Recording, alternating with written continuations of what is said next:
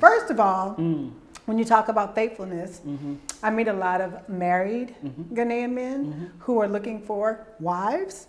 Wait a minute. They are married already? They're married already, but they want an American wife.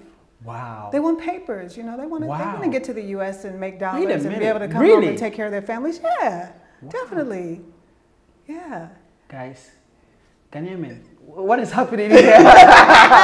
So they're not coming for love, they're coming for papers. Oh, come on. I'm an American woman, so I mean, I guess I wear money on my face. I guess I wear opportunity on my face. So everybody wants to. Hello guys, and welcome back again to another amazing episode. This is a diaspora transition episode. As you guys all know, we speak to diaspora who moved back from the diaspora and living here on the continent. We speak to them, we ask them, how is Ghana treating you? Is it easy here? Is it difficult? What's your challenges? And on this show, we have here someone very special. She goes by the name Nanaabenatours. She's quite famous. She's everywhere. I'm seeing her on the screens here in Ghana. If you don't know this lady, you'll definitely live under a rock. So without further ado, Nanaabenatours, welcome on the show. Thank you. Wow, it's good to see you in person. I've been watching your episode and I'm enjoying them. Aww. So I'm like, wow, I have a lot of questions for you. Sure. And you're doing something great. You are actually clearing a lot of misconceptions through your videos. And we'll talk more about that in the video. But for those watching you for the first time who don't know who you are, can you please briefly introduce yourself to the people watching? My name is Nanaabenatours. And I've been coming to Ghana since 1995. I was initially invited to Ghana by Dr. Wade Nobles, who was a college professor at San Francisco State University. And he used to bring groups of professors to Ghana, and I was working with him on a project where we were, it was centered around African traditional healing, you know, and HIV prevention. So that's the project we were working on in Oakland, California. So then when he told me every year he brought professors here, I said, the next time you go to Ghana, I want to go. Wow. And I did. I came along with him. That was 1995.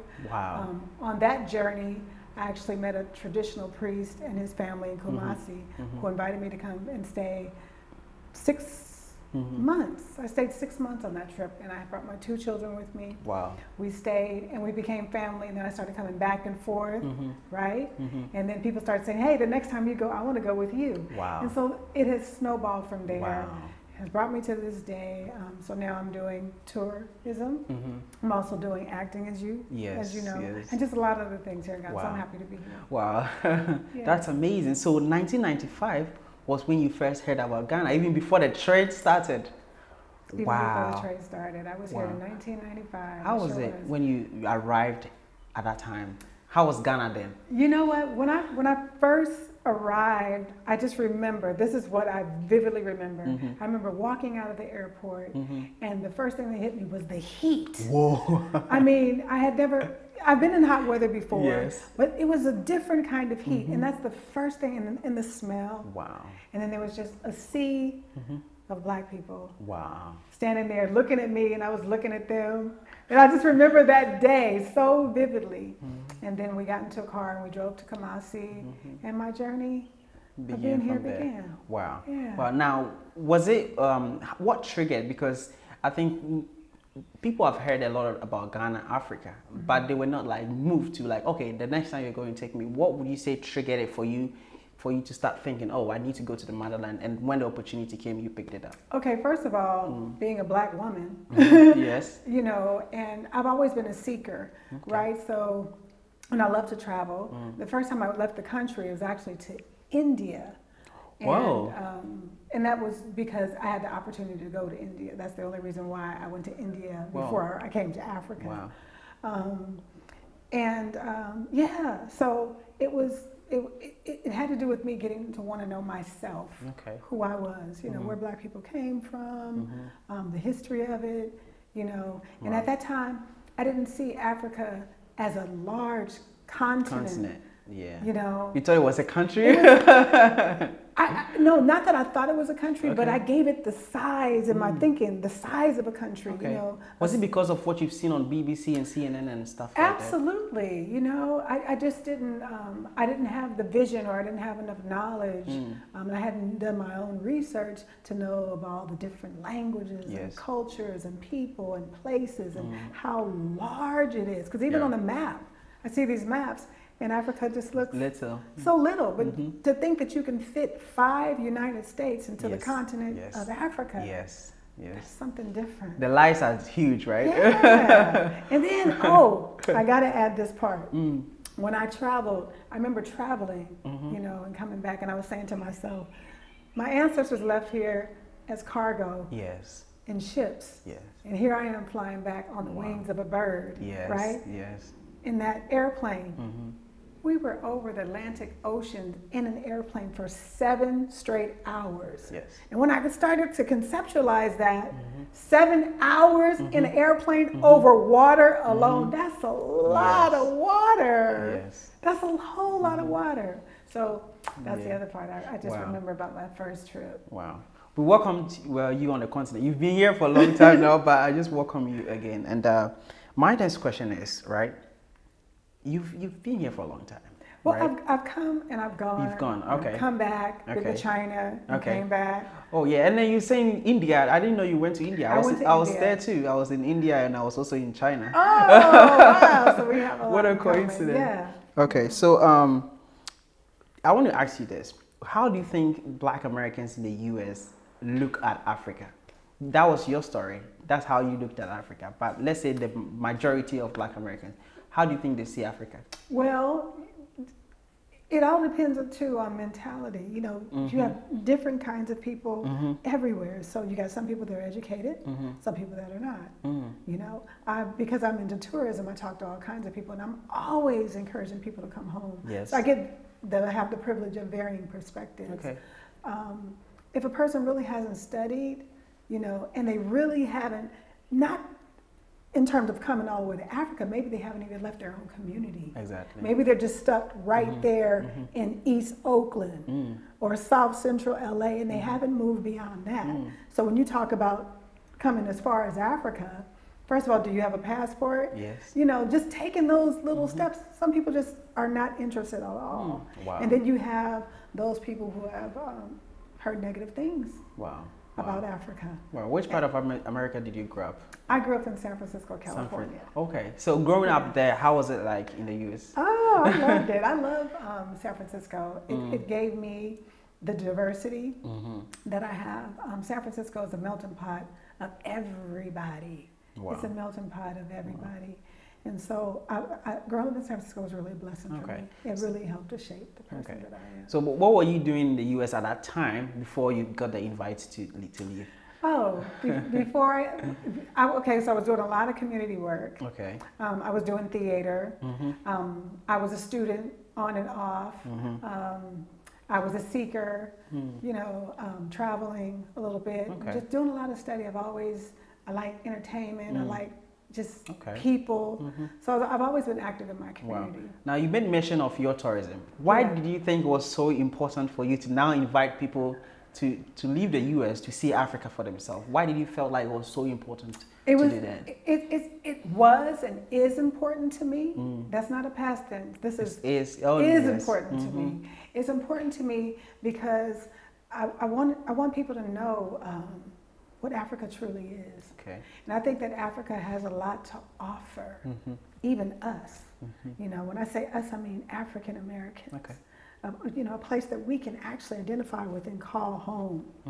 You know, a lot of times we're mistreated in the United States.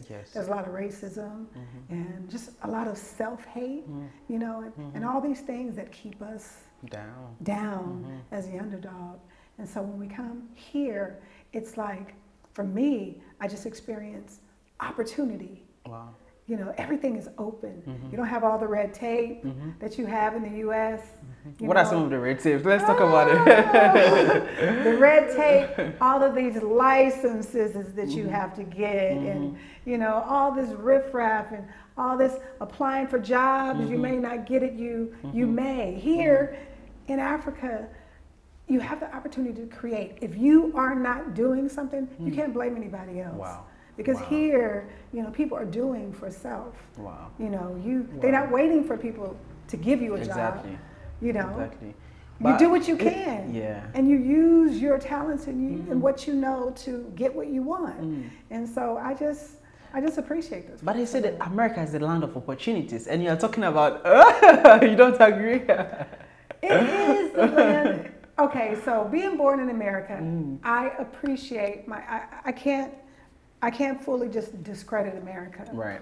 I appreciate being given the opportunity for my education. I appreciate my citizenship. I appreciate all those things. You know why? Because now I'm blessed to be able to come back and share it at home. Yes, yes, yes. All right? I don't have to use what I've been given there. I can use it anywhere in the world that I want to. And I'm choosing home. Wow. Where my ancestors. Wow. That brings me to my next question. Why did you choose Ghana?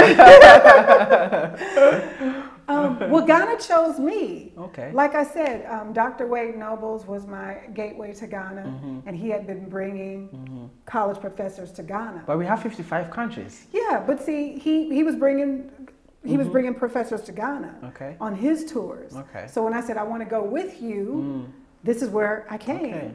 And when I came here on that tour is when I met varying people, and you know, you build friendships. Whenever somebody comes to Ghana, you know how it is. Yes, true, Everybody wants to talk to you. They want to get your number. They want to keep in contact. So these are the only friends I had. Wow. Were Ghanaians. So when I got ready to come back to Ghana, to come back to Africa, this is where I came, where my friends were. I want to know, when you told your family, like, listen, I am going to the continent, whether you like it or not. What was the kind of feedback you got from even friends and family at that time? Okay, so my grandmother, my maternal grandmother, she's like my second mom. Okay. She was very, very nervous. Wow. I was the first person in my immediate family to travel outside the country. Wow. And the first place I went to India. Yes. And I tagged when I went to India, I took my 6-year-old daughter with me. And my grandmother was just like nervous, you know. She's really afraid, you know, being so far away, if something happens, how can I get to you? She just never had this experience. So. Wow. And then when I came to Africa, even right now, my father still says, when I invite him here, and I've been coming since '95, he knows that I live here, he knows that I come here, he's still like, what do I want to go to Africa for? Wow. I'm not African. Wow. He tells me that all really? the time. He tells me his words. My father tells me all the time, he's not African. Wow. He's Why not do you think African. that is, though? I mean, I think this is not the first time hearing something like that. Yeah. I met a Black American when I was in China. Right. And then I was like, bro, you should come back home. Yeah. You know, let's you know, show you what we have back home. It's like, bro, I understand where you're coming from, but I'm not African. And it kind of shook me. that. I'm like, okay, so what are you? And he kind of asked me a very intelligent question as well. It's like, then where are the African peoples also coming from? Yeah. If every Black person is coming from Africa, then where are the Africans coming from? Which cut the conversation very short because he just made his mind he's not African. Yeah. But I don't know why that is, because most people think like that. What do you think? Well, you know, I can't answer for everybody because that is definitely not my feeling. Right. But people have a disconnect, you know, and a lot of it maybe it has to do with just education. Because if you don't know your history, if you don't know the history of how we got to be African American in the first place, then you really, there's no connection for you. That is very true. But for somebody who has studied and you know how we got from one shore to the other shore, how we crossed the Atlantic and got to America in the first place, then there is a level of connection. Wow. Wow. You know, so it just depends on the person. That's amazing. You are seeing so many beautiful things about Ghana, by the way. And what are you seeing in Ghana that I'm not seeing? You know, you know what? And I've talked to people about this. And I find it very unfortunate that African Americans have a different experience that a regular Ghanaian might have. Like, I've seen privileges that I have in your own country that you wouldn't have. Wow. You know, the way that I'm treated, the respect that I get, and then the way being made easy for me. Wow. Wow. Based on me being American. Yeah. That's a privilege, you think so? Seriously. And it's sad, but it's true. That's been my experience. Wow. You know, just simple little things. Wow. You know, a person might offer me water somewhere. they wouldn't even offer their fellow. What are the differences? Things that were done to you that you really appreciated it here in Ghana that you wouldn't get it in US? Just being the way be made easy. Whatever you want to be. Do you want to be an actress? Yes. Okay, here. Here it is. Here's an opportunity for you to be an actress. What do you want to be? You want to do business? Okay, I'll do business with you. Wow. It's like I haven't had any stops. Wow. Whatever I've wanted to do here, whatever I've wanted to create here, I've gotten the support from my brothers and my sisters here in Ghana, where being in the US, it's not that easy. Are you saying Africa opened its arms to you? Oh, absolutely. Wow. Absolutely. Let's talk about your acting, since you brought that up. I've seen what you're doing, right? And the way that you are acting, and there's a message within this, these episodes that I've seen so far. And you are trying to correct some misconception and the narrative Black people living on the continent, Africans, have about the diasporans moving back. We know, she's coming from the US, she's rich, she's coming with a backload of money, and then we tend to treat them differently, trying to extort and stuff like that. And I see that message in your videos and everything. Why was that important, and how did it even all come about? Okay, so first of all, I didn't write that script, but I definitely had input into it. And myself and the director Caleb, he also wrote the script. We had a conversation about it, and you will learn that there are certain misconceptions that Africans have about African Americans. Right. And African Americans have about Africans, right? So that's a big one. Right. That we come with money. Yeah. And all of us don't come with money. Now, when we bring what money we have, it goes a lot further. Yeah. As we were just talking about earlier before we started this interview, that right now, today, the dollar is 11 CDs to $1. Yeah. Okay, so I can bring $100 over here and have more than a person would make in 3 months. Yes, yes. It's just the truth. Indeed. Right? Indeed. So that's the beauty of it. And that's what I try to get people to see. Don't you want your money to go farther? Yeah. If someone is watching right now, message you for them. Don't you want your money to go farther? Yeah. Right? So why wouldn't you make dollars here? You can why don't you just work at home for 6 months and come and live in Ghana for 6 months? Really? Seriously. Wow. Why not? Wow. Why not? Because in America, what we're doing, we wake up, we fix breakfast, we send the children to school, we go to work for 8 hours, we come home, we cook dinner, we watch a little television, we go to sleep, and then you do repeat. that again. Wow. But in Ghana, you're living. Yes, you're living. You're doing interviews on Monday mornings in the middle of the day while people are at work right now. This is my work. Yeah. Right? Which is a beautiful thing. It's a beautiful thing. I've seen a lot of African Americans moving to the continent, which is a beautiful thing, right? But a lot of people come with America is doomed. America is going down. I want to ask you, what do you think is going on in America right now? There's a lot going on in America, and you know what? I don't give it a lot of energy because I like to stay positive. Good. So I'm focusing on right here, right now, where I am, and what I want to accomplish. I don't want to think about where I'm not and all the things that's happening.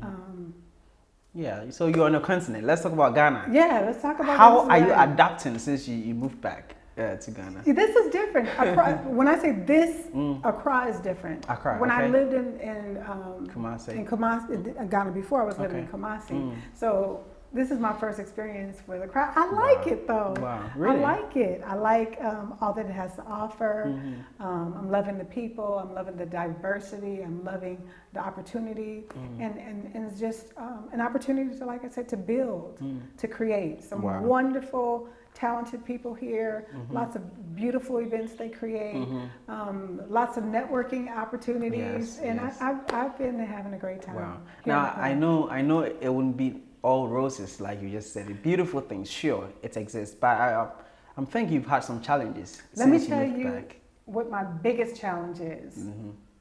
As much as I love Ghana, I have to say that there's one thing that I actually do not like about being here. Okay, let's hear it.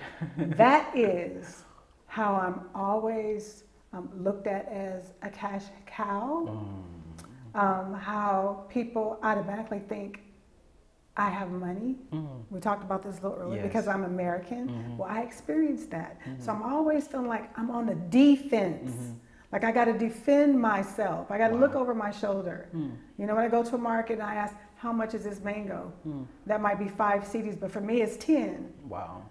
You know, or if I'm going to get in a taxi, you know, how much do I have to pay to go to Accra from here? Oh, 80 cedis. Where it might be 40. You know, so those types of things disturb me the most. Okay. You know, instead of just seeing me as a sister coming home. You know. Yeah, but let me add to that. Do you experience the Obroni thing here? I do experience the Obroni thing. What do you think about that, and how do you receive it, or how do you handle that? Being referred to as Obroni? Yes. A white lady, Ghana. right? Yes, yes. First of all, I'm not white. But there are some Ghanaians who really think I'm a white lady. Like their concept in their, their concept in their mind, due to my complexion, is that I'm a white lady. You know, so that part was a little different for me, and then I had to again start thinking about just education. You know, this is my opportunity now to have a conversation with somebody and really maybe show them a picture of a real white person. You know, and then to talk about the things that we have in common as just human beings, as Black people. You being from Ghana, me being from America, but there's some things that I can find that we have in common. What would you say you did differently that didn't kind of make those challenges make you go back to the US? To say, oh, I'm done with Africa, this is too much for me. What did you do differently that made you, you know, so comfortable living here? Made the decision to stay. You know, made the decision to stay and have the full experience of being here. You know, it's not always roses. There were some things that I'm still adjusting to. Like, you know, I don't like landlords crawling around the house. If I see a lizard in the house, I still scream. But that's the reality. That's Ghana. You know, and just different subtle little things. Like I don't expect that everywhere I go might have hot water, or I don't expect that everywhere I might go might have a toilet. You know, I just don't have those kind of expectations anymore, because I know that I'm not at home. You know, I appreciate them when they're available, but I don't expect it everywhere. Now, it's very good you think that way, because I've met some diasporans who made that frustrate them. You know, they're like, nah, I can't do that. I would just rather go back to 9 to 5. If someone is watching who have, you know, the interest of even moving back, or have been here but was not able to kind of live here, what advice do you have for them, or what would you tell them to do differently the next time they come to the continent? I would say focus more on not necessarily a job or what am I going to do when I get there. Like we do in the U.S., we go to school and we have a job that we do. We might take on a profession. This is the key here. I would say focus on your natural skills and your ability. And monetize those things because you can. You know, and then it doesn't. Whatever you're doing here, it won't feel like work. It'll just feel like fun. But you're making money. You'd be surprised. You spoke about money. I didn't talk about money. What do you do that makes you so comfortable living here in Ghana? What do I do? Are you comfortable living in Ghana? I'm comfortable. I'm fairly comfortable. I mean, I'm here. I'm here with my twins. I have 2 children here. They're in school. I have all the things that I need. I have fun. I have food. I have shelter. So I'm grateful. Let's talk about your kids. Sure. You brought your kids with you to Ghana. This is the Africa. second time. The second time. Yes. Wow. They are 13. You were telling them my twins are 13 now. They lived here. We lived here when they were 7 and 8. And we went back to the States, and they just came back this year. I would love to speak to them to get their perspective on living in Ghana. Well, if people are watching from the US right now, most people are watching from New York, they are contemplating, is it a good decision to move to the continent? What do you have to say to them? I would say absolutely yes. And that's from my perspective and my personal experience. It's a good decision because, first of all, travel period broadens your mind. You know, I've traveled several places and it broadens your mind, but when you come home to your own, it gives your spirit something that we just don't get being in the U.S. Wow. What are some of the things? We talk about knowledge of self. People can really relate to that term. We talk about self-knowledge, but standing in it. Standing in it. Wow. You know, hearing the language, eating the food, wow. You know, celebrating, going to the festivals, experiencing the culture, being immersed in ourselves. Wow. Is something that you just don't get in the U.S. Wow. Even if even the cultural activities that we create there, we do the best that we can, but we're not. It's not the same. It's not the same rhythm as you get when you just here, walking on the soil and being with the people, and being with your own. So that's my experience, and I'm grateful. That's amazing. I'm really, really grateful. Let's just say they are convinced, okay, they want to move back, but they want to come with a job or even come do something on the continent, come create jobs. You've been here for a little while. What would you say you've worked, some kind of businesses you've seen thrive, you've seen, you know, start from the scratch and have thrived, and give them some few businesses you think would thrive if they should come back. Okay, definitely tourism. Tourism, okay. That's what I do. I've been doing that, and that kind of that business of mine created itself. Okay. Spa business. I've had a spa for some time. Wow. And that's been lucrative. Those are things that I enjoy. Taking the spa outside has been something that I really enjoy because I love nature. So just, again, being creative. What are the things you like to do? I used to go and sit at waterfalls right here in Ghana and enjoy. I said, okay, well, what if I brought a massage table out and set it up at a waterfall? Can I make money like this? Absolutely. People want to have a massage under a waterfall. So you have to just find yourself, find your own niche and what you like. Wow. Yeah, what lights you up. I've never thought about that. That's a very good idea. Yes. So, you know, you just go on with what you like. Wow. Wow. Let's talk about what you're currently. You already said what you're doing here on the continent, isn't it? But apart from the tourism and the acting, you're doing a lot of things.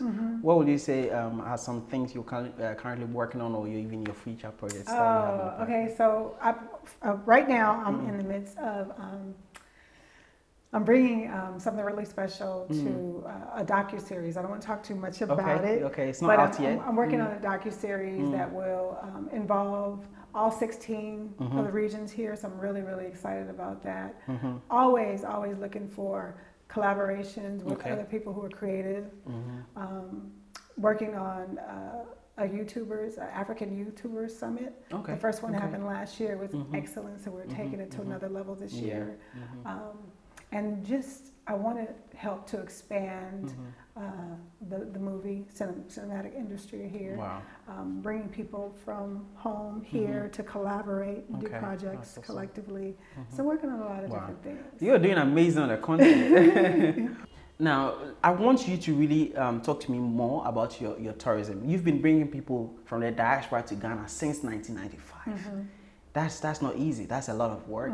I want you to tell me about how it started and even the journeys and everything that you've been doing in the tourism industry here in Ghana as well. So Nanaabenatours, as it's known today, started very, very, very genetically. Like I said, I was invited here by Dr. Wade Nobles, and then once I got back to the U.S. and started going and coming on my own, every time I would come, friends, family, and then extended people from people who knew them. It was by word of mouth. Oh, this lady's going to Ghana. You know, you might want to go with her. Because a lot of people don't want to travel on their own. So I started just bringing people like that. So then it started, the groups got a little bit larger, and I'd say up until today, I brought nearly 1,000 people to Ghana. 1,000? Individuals, groups, since '95. Wow. Yeah. And so, of course, we always go to Cape Coast, to the slave castles there, and then travel throughout the various regions. I customize tours. Oh, wow. Some people are interested. Private tours? Private tours. Some people are interested. They come just for agriculture. Some people come for business opportunities. Some people come for land acquisition, so various things. I have an entertainment tour where artists come and they collaborate with other artists. Oh, wow. So I have nature tours, various interests. Right? So now I customize and just... That's awesome. Yeah. And you made mention of the Cape Coast Castle. You've been there.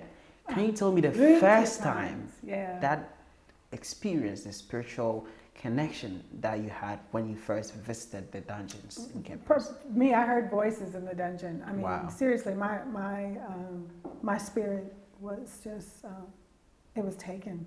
Wow. And it was traumatic for me. Wow. I remember that day, and I remember crying inside the castle. And then once I left, I just it was an experience. Would you say people should experience Absolutely, absolutely. You know, because then I was blessed to walk through the door of return.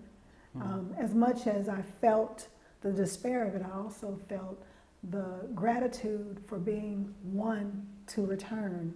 And I feel like my being here is an answer to a prayer.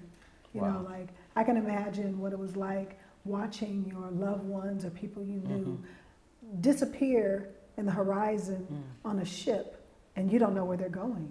They don't know where they're going. Someone's children, someone's brother, someone's friend, someone's husband, someone's wife being took away. I would pray that they returned. So I just feel like those of us who are returning, that's an answer to the prayers of our ancestors, that we one day return, and here we are. So now what are we going to do? That we're here, what are we going to do? Celebrate. Wow, that's amazing. Yes. Now, I don't want to leave out the most important, one of the most important questions I have on my list right now. Okay. Dating in Ghana. Have you tried dating? I have tried dating in Ghana, yes. Wow, really? Yes, I have. Tell me about it. They say Ghanaian men are the most faithful men in the whole of West Africa. I'm telling you. Who were they faithful to? Huh? To who? In a relationship. Ghanaian men. Are you sure? They are number one. If you're watching this, and am I lying? Well, what is your experience? Oh, what is my experience? Dating in Ghana or dating a Ghanaian man? The typical Ghanaian man. It was interesting that you said that they're the most faithful. So I'm like, faithful to who? So this is mine. You want to hear? Now, can I just be truthful here? Yes, please. All right, let's talk candidly here. Yes. First of all, when you talk about faithfulness, I meet a lot of married Ghanaian men who are looking for wives. Wait a minute. They are married already? They're married already, but they want an American wife. Wow. They want papers, you know. They want to get to the U.S. and make dollars and be able to come really? home and take care of their families. Yeah, definitely. Yeah. Guys, Ghanaian men, what is happening here? So they're not coming for love. They're coming for papers. Oh, come on. I'm an American woman, so I mean, I guess I wear money on my face. I guess I wear opportunity on my face. So everybody wants to do better. So was it every encounter or every date that you've been to? Was it the same? You know, it's the same theme. And again, I go back to that conversation I had earlier about just always being looking over my shoulder and having to be on guard because you know you always question like, well, what is the real motive? You love me in a day. In a week, you love me in a month. It's too quick. Well, guys, just sometimes slow down. Give yourself a month, okay, or two before you say you like somebody. And they don't use the like word, they say love. Oh, I love you, mommy. Wow. Yes. Wow. So, you know, so you think it's fake love? Yeah. Because I've had people who are like, I traveled to Ghana to meet my, to be fiancé. And now I'm single and I'm thinking of staying in the country or going back. If someone is watching from the US, UK, the diaspora, they've met their Ghanaian loved one, they want to move back, what advice do you have for them? You know, I would just say be careful because I can't generalize and say that every Ghanaian man who meets an American woman is just wants his green card or just wants to go to America or just wants money. I can't say that. Okay, it's coming for all. No, it can't be for all, but it's definitely for some and definitely for many. You know, so I would just say be careful and tread lightly. You know, be on your guard. You know, and don't be afraid to be alone. Find peace in just being with yourself until that right person comes along, whether they're from Ghana, China, India, the U.S., or wherever. Flow with that. Wow, but you didn't really tell me if you've dated. That's what I want to know. And are you single or you're dated? Let's hear it. Spill the tea. I am not single anymore. Dating. You're dating now. I'm dating now. Congratulations. Yeah. So, but he's not Ghanaian. Oh, my feelings is hurt. What is he? He's from Africa. Okay. Yeah. We are still home. We're still working there. Yeah. Okay. I like that. I like that. And that's working out pretty good. Now let me ask you this before we skip to the next question. What would you say you wish you knew before moving back to the continent or moving to Africa? What I wish I knew? You know, honestly, I can't think of anything that I wish I knew because I really didn't have any expectations. Okay. I came with an open mind and an open heart and spirit just to get whatever my ancestors wanted me to get, to be fully in that experience and present. So I can't say that there's anything that I wish I knew before coming. Wow. But what would you say people should watch out before they move to the continent? I want them to come prepared. You know, don't just come here thinking that, okay, I'm here now. Okay. You know, come with some kind of plan. You know, where do you see yourself in a year? Where are you going to live? You know, how are you going to support yourself? You know, you set all those things up and you really think those things through before you come so that you don't have a short run and then you have to run back home because you just weren't prepared. So give yourself time, don't rush, and get here when you can. Wow. What I normally do is I wanted to put your number and then your Instagram on the screen so that the men can shoot their shots. But you are off the market and now I don't know what to do. I'm going to leave it anyways. No. I need my number and I need my Instagram on the screen for other reasons, for collaborations. My Instagram, you can find me under Nanaabenatours Official. Official, okay. On Instagram, Nanaabenatours Official. I'm also there under Nanaabenatours if you're interested in taking a tour or customizing a tour to your liking. You can find me there as well. Guys, I need to do my due diligence. I should have done it. But I'm going to put the Instagram there. They can still shoot their shot. You know one fun thing about guys? What's that? No matter how long you've been in a relationship or whatever, even if you're married, some of them, they're still going to shoot their shot. Well, you know, polygamy is a thing. What do you think about polygamy? Ask me, what do I think about women who can have more than one man? What do you think about women who can have more than one man? Are you supporting that? That's serious. What do you think? I think that we're moving towards being more open-minded. Let me just say that. Really? Okay. Yeah. So you are willing, or can you accept that? Let's be honest here. Me personally, I only want one man. Okay. I want one man that can be enough for me, and I think I found that person. So I'm good. So you're good. Yeah, I'm good. So if some ladies out there is like, listen, I can take care of two men if I want to. I want to go back to my roots of being an African. I want to marry two men. What do you think?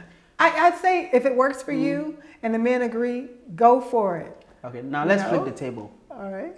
Men having two wives. Listen, the same thing. If it works for you and the women agree, go for it. Or do you think you can love them equally? That I can't say. I mean, I can't measure the capacity of someone else's heart to love. I can only speak for myself, but you know, some people can. But I will say this, I think that if a man chooses to take on more than one wife, he should be financially capable of supporting them both equally. Wow. You know? Basically, she's saying you can't be broke and date. No. You can't be broke and date one woman, let alone two. So. Wow, that's amazing. If you're ready, you're ready. If you're not, you're not. Period. Wow, really? Yeah. I think back in history, polygamy is not for broke people. Because, listen, the chiefs and the kings had multiple wives. I didn't think that normal people had multiple wives. I don't know, but it was technically not for broke people. Dating is not for broke people. Now in Ghana, what do you think? Period. We were talking behind cameras. And you heard the stories, the ladies asking for Momo. You can't date in Ghana. What about the men asking for Momo too? I've not experienced that. Tell us. It goes both ways. You were saying, you said papers. Yeah. Does it come to money too? Really? Definitely. Ghanaian men? Absolutely. Wow. Absolutely. Give me Especially one a scenario where a younger man might entertain an older woman. Wow. Right? Or might marry an older woman. Why would a 28-year-old man marry a 65-year-old unattractive woman? Which kind of... Are you talking about who? Because you are very attractive. I don't know what you're talking about. But I'm just saying. You said give you a scenario. Okay. So that's just. I'm just speaking in generally. Why? Why would? What's money? What It's love. Don't you believe love Yeah. exists? Love is a beautiful thing. Sure. Okay. Sure. Yeah. So it's real. Guys, the answers are already. You know what the answer is. So you have to think about these things. Yeah. And women, I want the women to think about this too. Really, does he really genuinely love me, or is there something that he wants from me? I had one situation where someone told me, like, I literally know this guy doesn't like me, but I love the attention he's giving to me, and I won't get it anywhere. So even though I know he doesn't really love me, I might just stick with it. That's okay. If everybody's in agreement around it and that works for you, then by all means. If you find some fulfillment in, giving and having the other people take, then do it. It's just, So there's still room for Ghanaian guys to shoot each other. Wow, it's good to know though. It's good to know. Thank you for allowing me to be so candid. In your presence. And I love the fact that you are able to open up and tell us this. So guys, if you're enjoying this conversation and you are liking it, please subscribe. Okay, that's a little you can do. Now let's move on. You can't say all these things without rating Ghanaian men. They are coming for the papers. You don't believe it's true love. You've dated here. Rate Ghanaian men on a scale of 1 to 10. You know what I'm going to give them? I'm going to give them a 5. 5? The reason I'm giving them a 5 is because, again, I said what I said, but I can't say that's true for every single Ghanaian man. I'm sure that there are some honest, loving, sincere, committed men out there who want to be husbands and live the family life and do the right thing by their wife. Are you trying to say Ghanaian men are not the most faithful in the whole of West Africa? I don't think men in general are the most faithful. I don't think it has to do with being Ghanaian. I think it just has to do with being male. Yeah, that's my personal opinion. But then again, too, now see, we're getting into a whole different conversation. Okay. We might have to go into a part 2. Okay. Because then now we're moving into my whole thought process around whether or not monogamy is really the norm. Okay. And biologically, I don't really think it is. I think monogamy is a social construct, and I think that one that our society has placed on us. So it lends to things natural, like so it lends to things like cheating. But is it really cheating, or am I just being? Oh, you don't think it's cheating? Well, see now. I don't think. Should we do part 2, guys? Are you enjoying it? I don't think it's cheating if everybody is in agreement. Right? I think this is still cheating. How? How are they cheating if I agree? If I'm your wife, right? And I agree that you can entertain another person or persons. How is it cheating if everybody is in agreement? Yeah, I wish I have a girlfriend who can agree. Yeah. Now it's cheating if I'm your wife and she's there and I don't know nothing about it, or they don't know about me and you're just going back and forth, and that's a mess. Okay. But if ever we're all in agreement and we have some kind of civility to our interaction with one another, I think it's okay, personally. Okay. So the married men who proposed to you, were they wearing rings, or what was this scenario? Some people will take off their rings. Really? Yeah, some people will take, it's a game. I understand it though. I really do understand. I understand poverty, and I understand wanting to go farther. I understand not being able to get a visa to travel. To America. Paradise. Yeah, it was paradise for you, so you want to go, and you can't get a visa, so by which means can I get a visa? I can get married is the easy way, right? The 90-day visa, they have those. So, so I get it. Yeah. But, again, it comes down to agreement. Be real with me. You don't have to tell me you love me. Tell me that you want a visa, then. If I tell you, are you going to give it a visa? We might be able to work something out. Okay. There might be something that we can work out. So, but personally, again, this is personal for me. I just like honesty. Okay.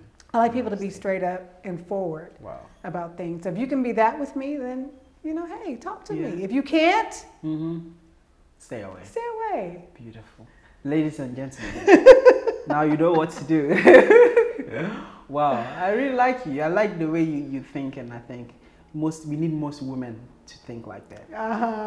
Most women. Well, you have to change your thinking too. You know, you have to. Yeah, men have to change their thinking too. So we should be open to accepting. Absolutely. Okay. From the very beginning, we have to have conversations that, first of all, we have to be able to agree that we can have conversations where we can speak candidly and tell each other the truth. Now, when you tell me the truth, I can't get all angry and upset about it. That's the case. We see a lot of ladies, like, imagine you telling your girl that, listen, I want to, you know what I'm saying? You probably get slapped or something like that. but they'll be like, you can be honest with me. I'm not going to get crazy. And then when you did, it's like... But imagine if you told her that from the beginning. Okay. As soon as you met her, listen, I'm open to having multiple partners. Are you? Now, if you guys are on the same page, she says, yes. I am, or no, I'm not. If she says, no, I'm not, and you are, then right there, you know it's not a match. Yes, so why go forward in the relationship? Because then, if you are, you're subject to cheating at some point, and she's subject to get angry at some point.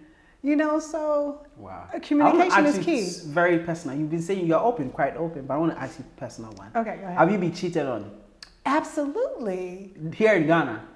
Absolutely. Because I remember in your skits that you did, or your episodes, your videos that you do, there's a storyline where your best friend was cheating with your boyfriend in that video. Yeah. Well, first of all, that's not a true storyline. Okay. That's one that we conceived based on this conversation, pretty much. You know, that didn't happen to me.